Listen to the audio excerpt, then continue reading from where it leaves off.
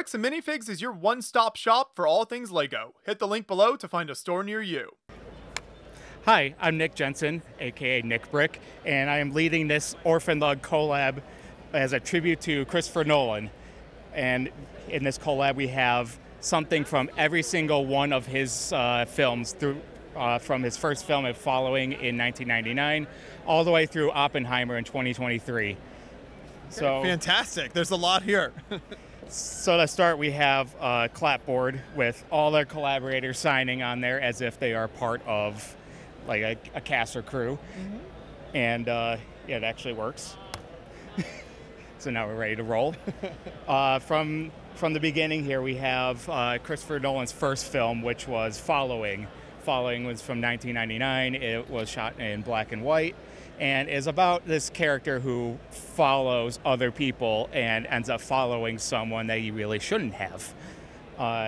Because it is in black and white, I built some props from the film in black and white, and you can see it.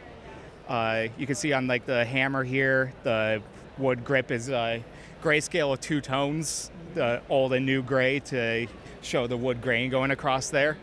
And I love that. It's very subtle, but when you start looking at it, it's really cool. It's really hard to see because those two grays are very close to each other, but if you notice it, you notice it.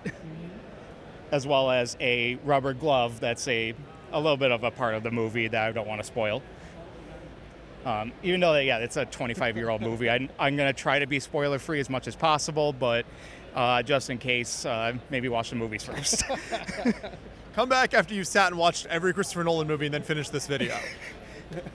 From here, we can go to Memento, his 2000 movie about this character who is trying to avenge the death of his wife. And he has a bit of a memory problem. He needs to take photos with his Polaroid camera. He has tattoos on his body so he can remember key details about this murder he's trying to solve, even though he can't remember anything. And for this one, I built a Polaroid of one of their foldable cameras with a, the only feature on it is a viewfinder you can look through straight through. And one of the details on there that you can point out is there's the Polaroid printed tile from, I think it's the Polaroid SX70 camera set. That one was on the film pack, and I was able to use it on this replica because it's almost perfectly to scale with it. In addition to the Polaroid camera, I actually built some scenes from the movie that Leonard shoots throughout, and one of them is his friend Teddy, but on the back it says "Don't believe his lies," and a picture of the sign to the inn where he stays early in the movie. Those were shot on my phone, cast to a TV, and I shot it with a Polaroid camera from there. Otherwise, those shots would not be in focus. They're too small. After Memento, we can move on to Insomnia, which, fun fact, is the only movie that Christopher Nolan directed that he did not write. It was a remake of a movie of the same name. So from Insomnia, we have this build from Adam Myers, who built a Smith & Wesson Model 10. This was a revolver that one of the main characters, it's his service pistol, but he is unfortunately shot by his partner, and that's a key part of the movie. So you have that as well as the motif of this blood-stained blanket that is carried around in. Great use of the barrel pieces there as part of the gun. That's very nice. It's very inspirational. If you look closely at the cylinder, you can see some bullets on the inside. Yeah. Almost looks like it's loaded, but I mean, it's Lego. It doesn't actually shoot, but it is a fabulous replica, and you can see that it was nominated for Best Replica here at Brickworld Chicago. And then what's up next here? Next, we grouped all of his Batman movies together. We have the Dark Knight trilogy, which will include Batman Begins, The Dark Knight, and The Dark Knight Rises. The first item that we have here is from the opening scene of The Dark Knight, where the Joker and his henchmen conduct a bank heist, a very convoluted one, but it's a great character reveal. And this right here is the mask that the Joker himself wears, that Heath Ledger's Joker wears to do the robbery, he removes the mask and reveals himself as a Joker to the mob bank's main guy. And yeah, the movie gets insane from there. In addition to that, I have some more Joker and Two-Face props. So we have Two-Face's coin that on the back is damaged so that he leaves everybody's life up to luck. We have the Joker's playing card with the flaming sword and all that. This is from the scene where he's in like this hideout and he decides that we need to kill the Batman, but you never work for free. He wants half. When they want to take things more seriously, give him a call. Here's his card. Also, he performs a little magic trick with this pencil. I'm sure anybody that's seen the movie remembers that scene in particular. Also from The Dark Knight, we have from Daniel Church the detonator for the bomb that goes on the two different ferries that are in the bay. Now, in that scene, there were criminals on one boat and civilians on the other boat, and they each have a detonator for the other boat, and they're part of a social experiment whether they're going to blow up the other boat or not. But if neither of them do it by a certain time, Joker will blow them both up. But this is like a really tense scene where the Batman tries to be the hero and save both in his own way. And yeah, it's a really great prop to add to this whole layout. It brings everything together. From here, we can talk with Bryce, who made some replicas from, I believe, The Dark Knight Rises.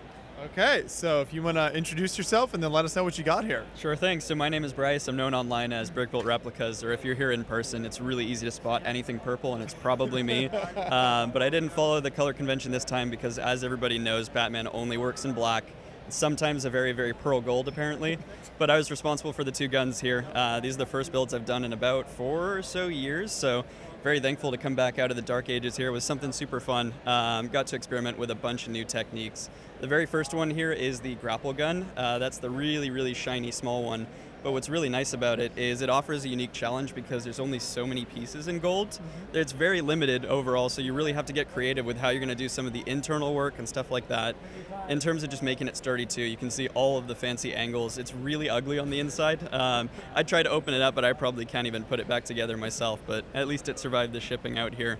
In terms of the details, it's mostly just using a lot of new styles of pieces, so there's a lot of really new modified tiles and modified slopes that really help kind of finish off the polished look. I tried to basically cover every exposed stud that I can. But in terms of the grip, I think that was the toughest part, making it as sturdy as possible so you can kind of spin it around, hold it, run around, but other than that, no serious functionality, just to keep it at least somewhat stable here. And then what's the next build here? The next one is the EMP rifle. So this is actually the biggest challenge I've had in a while because it's really, really heavy. I know Batman's probably got some serious muscles from all of his workouts, but this thing's about 5 pounds on the inside. It's got most of the Technic structure in there, so that was super fun. And then trying to incorporate all the functions with it as well, so I'll pick it up in a second. But the whole slide does work based off of I think it's a 2 or 3 second clip you see in the movie of this entire thing. You know, he spent millions of dollars on this tech and it only shows up in one scene, so I'm glad it happened. It gives me something to build from the movie, but so sad that it didn't get used as much as I would have liked. But super fun design here. It's really, really sleek and really polished, and that's another thing I wanted to do here. It's really tough to see against the black on black tablecloth, but the design of it really has a lot of subtle angle and width changes to it, and just a lot of really nice curvature that I think was super fun to replicate. But I think the lighting on the inside was the most unique challenge because I had to house the battery box inside there. It's actually been running since World of Lights yesterday, so this might be an advertisement for the coin batteries, the CR0232s. They're super strong and they're still going strong apparently, so super grateful for that as well. But it was a nice little finishing touch to give it at least a little bit of a difference of color versus the all black there. Fantastic work. Thank you so much. Yeah, let me go ahead and pick it up and I'll show you some of the stuff on the inside. So, sturdy enough so that you can hold it, kind of walk around, and then it's only a little bit of movement, but on the inside there you can see he does that little reloading action to recharge it with the batteries that are on the inside. And it's a nice little touch to at least have and kind of walk around with a little bit, but that's about it for these two in terms of functions. Normally I kind of go for mostly the aesthetic side of it, and that's really the big catch here, is to make them as accurate as possible because they're movie props at the end of the day. For sure. I think they turned out fantastic. Thank you. Cool. Thank you very much. And what do we have up next, Nick? Next, we can talk with Simon about his Bane mask from The Dark Knight Rises. Okay, here we go, Simon. Nobody cared about me building until I started building the mask for oh, that's horrible. It's the Bane mask. It is based off of Nick's kind of helmet designs. If you've seen him before, there's a lot of snot bricks that it's hidden in here, but whoops. But it was a fairly quick build. Like, I actually decided to rewatch the entire trilogy while doing this, and I was able to get it basically done through the time of doing it.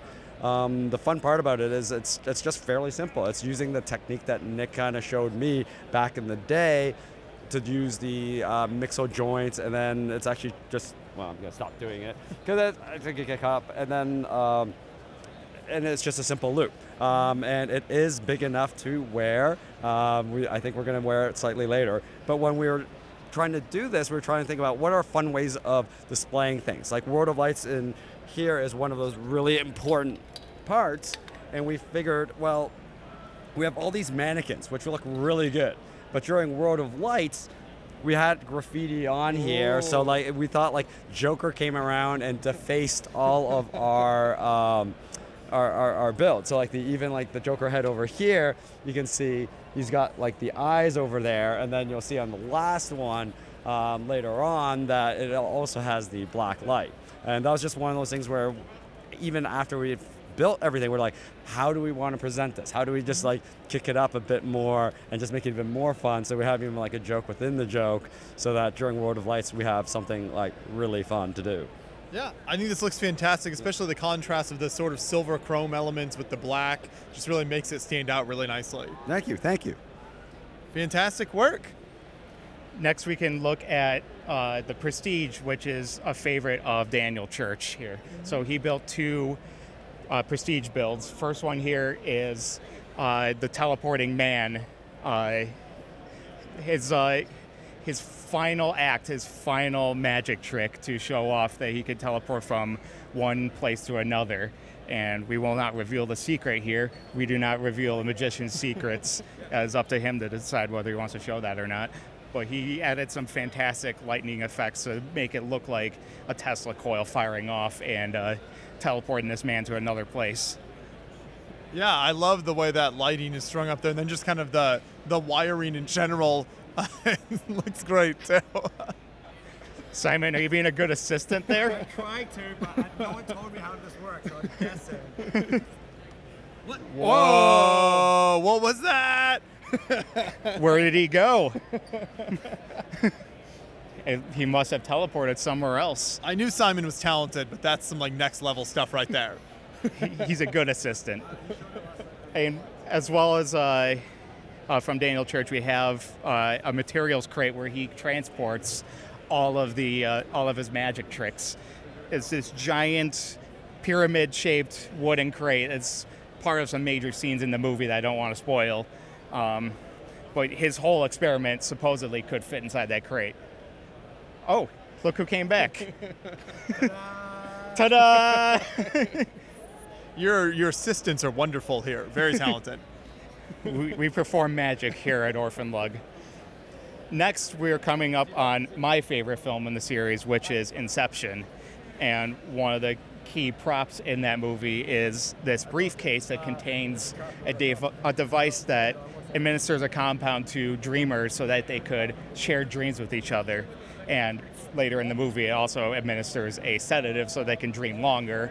And if they were to die in their dreams, they would be in a limbo state. Not pleasant. But this is one of my dream projects to build. It's about 18 pounds of Lego. The whole thing can fold up and turn into a case that you could carry by the carry handle. Unfortunately, it's a big mess with all of the IV cables coming out of it. But I also added some lights to it so it can glow during World of Lights, but we also have lights on the countdown timers for how much time is left in that dream sequence, and a light in the middle for the button, which you can press and start dreaming. This is my favorite movie of all time, so it really is a dream come true to have this build done, even though it gets not a ton of screen time, it gets enough that I'm attached to the movie. I want to make something from the movie. In addition to that, we have some of the totems for main characters in the movie that let the characters remember whether they're dreaming or not, have a grip on their reality. Yeah. We have Ariadne's chess piece, Eames' a poker chip, Arthur's loaded die, and then Cobb's wife's spinning top that never topples. No, this is fantastic. I especially love how you've done both kind of sides of the briefcase here, and so it's a complete kind of 360 experience looking at this here. Thank you. It's even when it's closed, it looks like a complete build. I'm really happy with this one. All kinds of details, all kinds of research that went into it, like looking at Comic-Con 2011 photos of the props by themselves, the original props from the film. Really helped with being able to create this. So thank you to whoever went to Comic-Cons in past over a decade ago to help with this project. Perfect. And then what do we have up next? Next is one of the most popular ones, Interstellar. Interstellar has some creations from Daniel Church and also Evan Bordessa, who has come back to the LEGO hobby, thankfully. We've missed him dearly. Daniel Church has made TARS here, the sassy robot that is a companion to some new NASA astronauts on their mission to find a new Earth. Such an iconic character. Absolutely. Maybe we need to tone down the sarcasm a little bit, right? But he has a little bit of flexibility, as you can see, in this walking pose. It also is made entirely with official LEGO drum lacquered silver parts. So those are not custom made. Those are actually what you can get in a kit. For example, like the Aston Martin James Bond set, or like the Hubble telescope in the Space Shuttle Discovery set. Those are actual silver pieces you can get yourself. And to its side from Evan Bordessa, we have this watch that is a very important key part of the story. You don't think so from the beginning. It's just a broken watch. But it really is broken in a very specific way. And it's an important part of the story, so it was a cool prop to add to this. After Interstellar, we're going to get to a little bit of history. We got Dunkirk next, and we have builds from Evan Johnson and Adrian Drake to show here. Awesome. So, hi, I'm Evan. I've built the We Surround You pamphlet or flyer that was dropped onto Dunkirk. So if you might know, but if you don't know, Dunkirk was kind of a battle. It was more of a attempt to escape. It's a place in France, and the Germans ended up surrounding a whole bunch of allies in France, and they ended up dropping these flyers down upon them to warn them, I guess, that they surround you and trying to get them to surrender. And so the story goes that they ended up escaping via a lot of civilian vessels and all sorts of other things. But I guess about my build, I guess it's really hard to take something that's on paper and translate it into some type of build that's inherently like more three-dimensional. And so I think I'm pretty proud of how it turned out, using kind of a almost mosaic-y kind of style. But yeah. And then obviously we have the helmet here by Adrian, just an iconic, just like piece of, a wearable thing that is recognizable for any type of battle, I guess. Yeah. Absolutely. So that's fantastic work there. Like you said, not always easy to translate what's on paper to LEGO, but I really like how you did kind of the lettering there. Looks fantastic. And then this helmet, yeah, very iconic from the battle. So thank you. Yeah, thanks. I guess we'll move on to back to Nick for one of the next films. Yeah. So yeah. Perfect. Here we go. Next we have Tenet, and we have another flex of our collections of silver pieces. From Marcus Robuler, we have the algorithm, which is a physical form of an algorithm that is supposedly supposed to tie the forward in time, backward in time in the movie. Honestly, I didn't really understand Tenet fully. Same. It's a difficult one, but after some research, that's pretty much what it is, and he did a fantastic job making this physical component of it's a part of a staff that feels like the physical manifestation of an algorithm that will solve their issues. We love flexing our silver pieces. These are all official LEGO silver pieces as well. Yeah, it's amazing the pieces that are available out there. So does that bring us to the final one here? Finally, we are at Oppenheimer, another historical film from Christopher Nolan and his latest release as of this interview. So from this, we have Casey McCoy's build of a scene early on in the film where an apple is poisoned with cyanide, and is given to a professor. And this is the apple, of course, and we got a cyanide bottle with an eyedropper on top here. And another thing that he built is the syringe that is used to inject the cyanide.